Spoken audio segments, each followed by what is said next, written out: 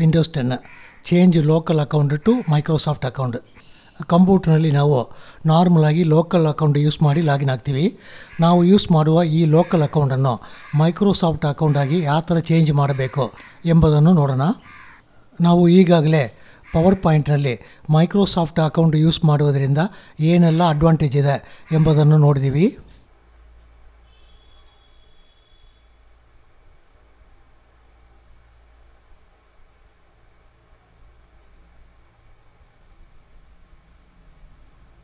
ಈಗ ನಾವು ಕಂಪ್ಯೂಟ್ರಲ್ಲಿ ಒಂದು ಲೋಕಲ್ ಅಕೌಂಟನ್ನು ಕ್ರಿಯೇಟ್ ಮಾಡಿ ಆ ಲೋಕಲ್ ಅಕೌಂಟ್ನಲ್ಲಿ ಕೆಲಸ ಮಾಡ್ತೀವಿ. ಈ ಲೋಕಲ್ ಅಕೌಂಟನ್ನು ನಾವು ಈಗ ಮೈಕ್ರೋಸಾಫ್ಟ್ ಅಕೌಂಟಾಗಿ ಚೇಂಜ್ ಮಾಡ್ತೀವಿ.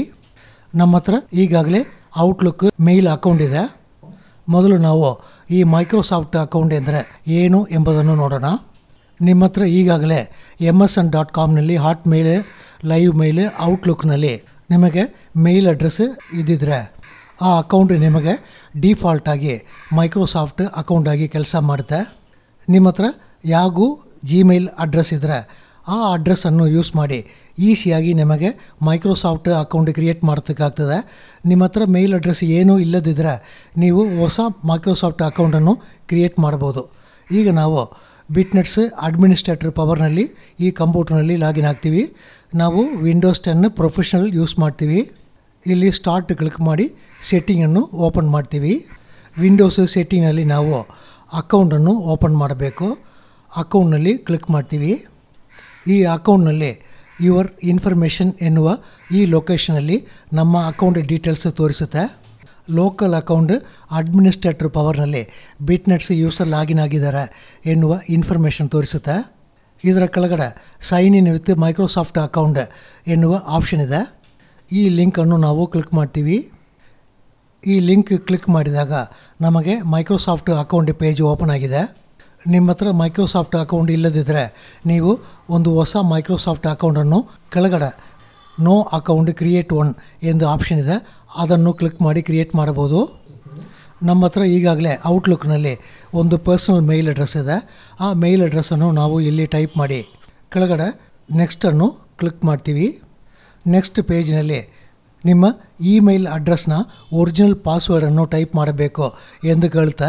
ನೀವು ಇಂಟರ್ನೆಟ್ನಲ್ಲಿ ಇಮೇಲನ್ನು ಓಪನ್ ಮಾಡೋದಕ್ಕೆ ಯಾವ ಪಾಸ್ವರ್ಡ್ ಟೈಪ್ ಮಾಡ್ತೀರೋ ಆ ಪಾಸ್ವರ್ಡನ್ನು ಇಲ್ಲಿ ಟೈಪ್ ಮಾಡಬೇಕು.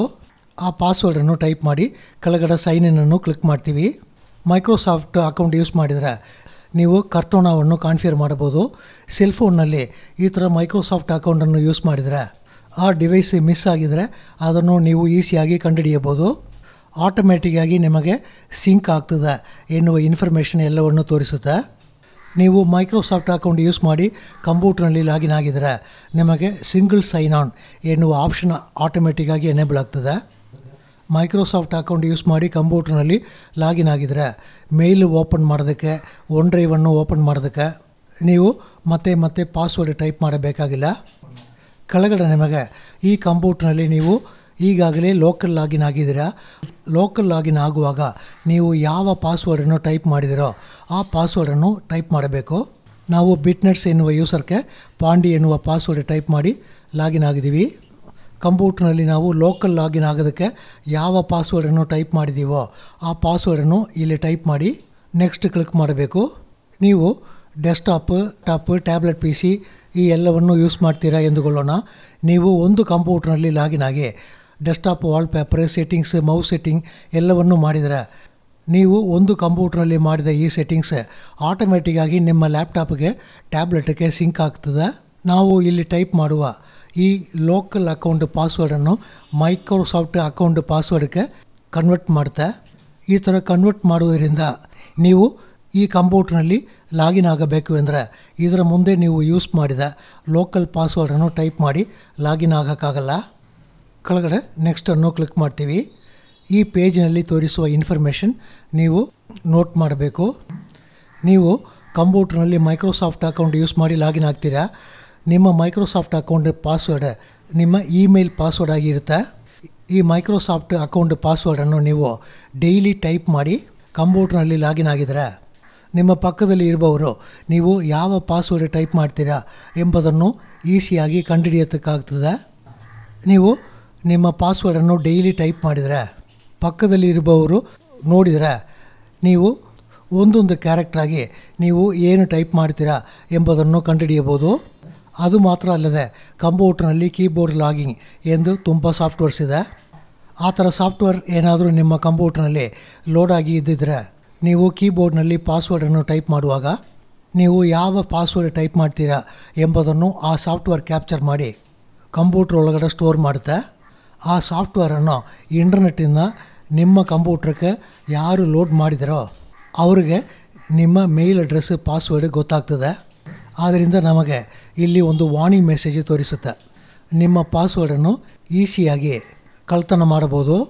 ಆದ್ದರಿಂದ ಡೈಲಿ ಕಂಪ್ಯೂಟರ್ನಲ್ಲಿ ಲಾಗಿನ್ ಆಗೋದಕ್ಕೆ ನಿಮ್ಮ ಮೈಕ್ರೋಸಾಫ್ಟ್ ಅಕೌಂಟ್ನ ಒರಿಜಿನಲ್ ಪಾಸ್ವರ್ಡನ್ನು ಟೈಪ್ ಮಾಡಬೇಡ. ಅದಕ್ಕೂ ಬದಲು ಬಯೋಮೆಟ್ರಿಕನ್ನು ಯೂಸ್ ಮಾಡಿ ಎನ್ನುವ ಇನ್ಫಾರ್ಮೇಷನ್ ಇಲ್ಲಿ ತೋರಿಸುತ್ತೆ. ನಿಮ್ಮ ಹತ್ರ ಬಯೋಮೆಟ್ರಿಕ್ ಎಕ್ವಿಪ್ಮೆಂಟ್ ಇಲ್ಲದಿದ್ದರೆ ನೀವು ಪಿನ್ ನಂಬರನ್ನು ಕಾನ್ಫಿಗರ್ ಮಾಡಬಹುದು ಎನ್ನುವ ಇನ್ಫಾರ್ಮೇಷನ್ ಇಲ್ಲಿ ತೋರಿಸುತ್ತೆ. ನಮ್ಮ ಹತ್ರ ಬಯೋಮೆಟ್ರಿಕ್ ಎಕ್ವಿಪ್ಮೆಂಟ್ ಏನೂ ಇಲ್ಲ, ಆದ್ದರಿಂದ ನಾವು ಪಿನ್ನನ್ನು ಕ್ರಿಯೇಟ್ ಮಾಡಬೇಕು. ಈ ಥರ ನಾವು ಪಿನ್ ಕ್ರಿಯೇಟ್ ಮಾಡಿದರೆ ಏನು ನಡೆಯುತ್ತೆ ಎಂಬುದನ್ನು ನೋಡೋಣ. ಒಂದು ಉದಾಹರಣೆಗೆ ನಾವು ಪಿನ್ ನಂಬರ್ನಲ್ಲಿ 1 2 3 4 5 6 ಎಂದು ಪಿನ್ ನಂಬರನ್ನು ಕ್ರಿಯೇಟ್ ಮಾಡಿದ್ದೀವಿ. ಇದಾದ ಮೇಲೆ ನೀವು ಕಂಪ್ಯೂಟರ್ನಲ್ಲಿ ಲಾಗಿನ್ ಆಗುವಾಗ ಮೈಕ್ರೋಸಾಫ್ಟ್ ಅಕೌಂಟ್ನಲ್ಲಿ ಲಾಗಿನ್ ಆಗ್ತೀರಾ. ಆ ಥರ ಲಾಗಿನ್ ಆಗೋದಕ್ಕೆ ಮೇಲ್ನ ಪಾಸ್ವರ್ಡ್, ಮೈಕ್ರೋಸಾಫ್ಟ್ ಅಕೌಂಟ್ನ ಒರಿಜಿನಲ್ ಪಾಸ್ವರ್ಡ್ ನೀವು ಟೈಪ್ ಮಾಡಬೇಕಾಗಿಲ್ಲ. ಈ ಪಿನ್ ನಂಬರ್ ಟೈಪ್ ಮಾಡಿದರೆ ಸಾಕು. ಕಂಪ್ಯೂಟ್ರ್ ಒಳಗಡೆ ಅವರು ಏನು ಮಾಡಿರ್ತಾರೆ ಅಂದರೆ ನೀವು ಟೈಪ್ ಮಾಡುವ ಈ ಪಿನ್ ನಂಬರನ್ನು ಮೈಕ್ರೋಸಾಫ್ಟ್ ಅಕೌಂಟ್ ಜೊತೆ ಲಿಂಕ್ ಮಾಡುತ್ತೆ. ನಾವು ಈ ಕಂಪ್ಯೂಟ್ರಿಗಾಗಿ ಸೆಪರೇಟಾಗಿ ಪಿನ್ ನಂಬರನ್ನು ಕ್ರಿಯೇಟ್ ಮಾಡಿದ್ದೀವಿ. ಆದ್ದರಿಂದ ಈ ಪಿನ್ ನಂಬರನ್ನು ಯೂಸ್ ಮಾಡಿ ನಾವು ಈ ಕಂಪ್ಯೂಟ್ರ್ನಲ್ಲಿ ಮಾತ್ರ ಲಾಗಿನ್ ಆಗೋದಕ್ಕಾಗ್ತದೆ.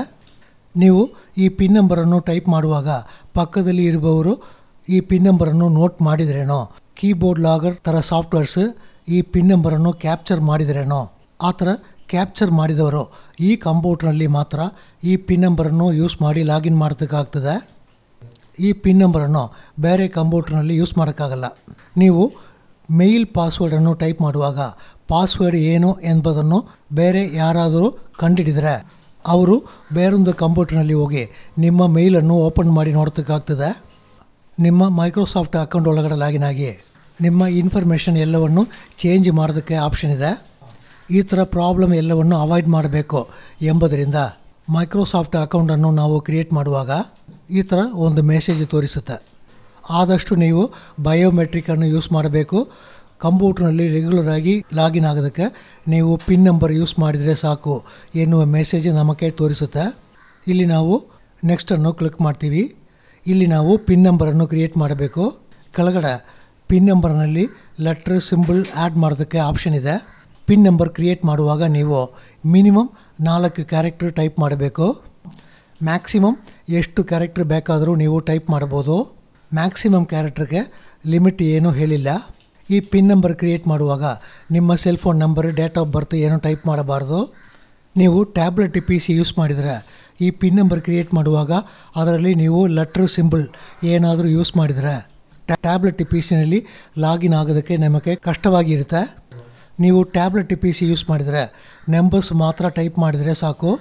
ಇಲ್ಲಿ ನಾವು ಪಿನ್ ನಂಬರನ್ನು ಟೈಪ್ ಮಾಡಿ ಕೆಳಗಡೆ ಓಕೆವನ್ನು ಕ್ಲಿಕ್ ಮಾಡ್ತೀವಿ. ನಾವು ಮೈಕ್ರೋಸಾಫ್ಟ್ ಅಕೌಂಟ್ ಕ್ರಿಯೇಟ್ ಮಾಡಿ ಅದರೊಳಗಡೆ ಲಾಗಿನ್ ಆಗಿದ್ದೀವಿ. ಈಗ ನಾವು ಕಂಪ್ಯೂಟ್ರಿಂದ ಲಾಗೌಟ್ ಆಗ್ತೀವಿ.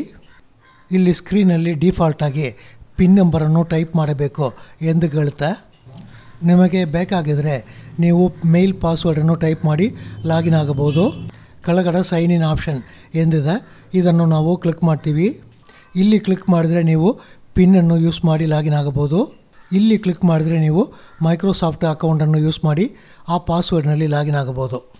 ಡಿಫಾಲ್ಟಾಗಿ ನಿಮಗೆ ಪಿನ್ ನಂಬರ್ ಕೇಳುತ್ತೆ. ನಾರ್ಮಲಾಗಿ ನೀವು ಪಿನ್ ನಂಬರನ್ನು ಟೈಪ್ ಮಾಡಿ ಲಾಗಿನ್ ಆಗಿದರೆ ಸಾಕು. ಇದರ ಮುಂದೆ ಈ ಕಂಪ್ಯೂಟ್ರ್ನಲ್ಲಿ ನಾವು ಪಾಂಡಿ ಎನ್ನುವ ಪಾಸ್ವರ್ಡನ್ನು ಟೈಪ್ ಮಾಡಿ ಲಾಗಿನ್ ಆಗಿದ್ದೀವಿ. ಹಾಗಂದರೆ ಲೋಕಲ್ ಅಕೌಂಟ್ ಪಾಸ್ವರ್ಡನ್ನು ಟೈಪ್ ಮಾಡಿ ಲಾಗಿನ್ ಆಗಿದ್ದೀವಿ. ಆ ಪಾಸ್ವರ್ಡ್ ನೀವು ಇಲ್ಲಿ ಟೈಪ್ ಮಾಡಿದರೆ ನಿಮಗೆ ಒಳಗಡೆ ಲಾಗಿನ್ ಆಗೋದಕ್ಕಾಗಲ್ಲ. ನಾವು ಕ್ರಿಯೇಟ್ ಮಾಡಿದ ಪಿನ್ ನಂಬರನ್ನು ಇಲ್ಲಿ ಟೈಪ್ ಮಾಡಬೇಕು. ಆಗಿಲ್ಲದ್ರೆ ಮೈಕ್ರೋಸಾಫ್ಟ್ ಪಾಸ್ವರ್ಡನ್ನು ಟೈಪ್ ಮಾಡಿ ಲಾಗಿನ್ ಆಗಬೇಕು. ನೀವು ಪಾಸ್ವರ್ಡನ್ನು ಟೈಪ್ ಮಾಡಿದರೆ ಪಾಸ್ವರ್ಡ್ ಟೈಪ್ ಮಾಡಿದ ಮೇಲೆ ಈ ಆ್ಯರೋವನ್ನು ಕ್ಲಿಕ್ ಮಾಡಿ ಲಾಗಿನ್ ಆಗಬೇಕು. ಆಗಿಲ್ಲದ್ರೆ ಪಾಸ್ವರ್ಡ್ ಟೈಪ್ ಮಾಡಿದ ಮೇಲೆ ಎಂಟ್ರಿ ಕೀಯನ್ನು ಪ್ರೆಸ್ ಮಾಡಿ ಲಾಗಿನ್ ಆಗಬೇಕು. ಆದರೆ ನೀವು ಪಿನ್ನಲ್ಲಿ ಲಾಗಿನ್ ಆಗಿದರೆ ಈ ಥರ ಎಂಟ್ರಿ ಕೀ ಏನು ಪ್ರೆಸ್ ಮಾಡಬೇಕಾಗಿಲ್ಲ. ನೀವು ಪಿನ್ ನಂಬರ್ನಲ್ಲಿ ಲಾಸ್ಟ್ ಕ್ಯಾರೆಕ್ಟರ್ ಟೈಪ್ ಮಾಡಿದರೆ ಆಟೋಮೆಟಿಕ್ಕಾಗಿ ನಿಮಗೆ ಕಂಪ್ಯೂಟ್ರ್ ಒಳಗಡೆ ಲಾಗಿನ್ ಆಗ್ತದೆ. ಎಂಟ್ರಿ ಕೀ ಏನು ಪ್ರೆಸ್ ಮಾಡಬೇಕಾಗಿಲ್ಲ. ನಾವು ಈಗ ಲಾಸ್ಟ್ ಕ್ಯಾರೆಕ್ಟರನ್ನು ಟೈಪ್ ಮಾಡ್ತೀವಿ, ಒಳಗಡೆ ಕಂಪ್ಯೂಟ್ರ್ ಲಾಗಿನ್ ಆಗಿದೆ.